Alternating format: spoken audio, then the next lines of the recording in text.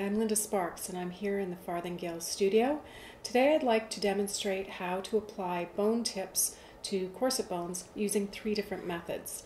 First of all, I'm going to show you some common bones and how to cut them. These are spirals.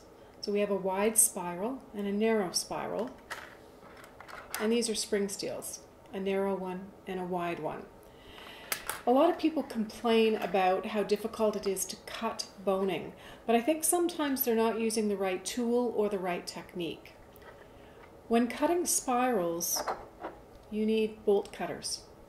And you'll notice with the bolt cutters, the jaws close in a parallel manner, not like a pair of scissors. So we have the spiral bone, and I could use the smaller bone, it doesn't matter, you cut them both the same way. And I take the bolt cutters, and I'm only cutting one wire.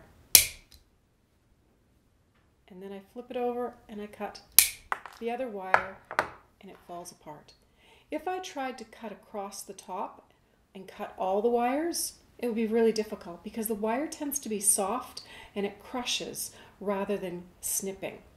The other thing, by cutting one wire and another wire, you're left with this nice curve at the top, and the tip fits over it really nicely. So that's how you tip spiral bones, and it doesn't matter whether it's a small spiral or a large spiral. Now I'm going to go on to spring steel, and spring steel is white, it's flexible, but it is fairly stiff, fairly strong, and to cut this you need tin snips. And the tin snips usually have a yellow handle. They can have longer jaws than this. These are fairly short. But what's important is that there's some serration on the jaws. And not all tin snips have serrated jaws. The serration is really difficult to see because it's very fine, but it's very important. These close much like scissors. Without the serration, the bone wants to slide out of the jaws as you're closing it. So the serration helps to grip the bone when you're cutting it. I have my bone in the jaws of the tin snips. I leverage the lower jaw on the table and I cut. Now, you may not need to use the table as leverage, but I find it's helpful.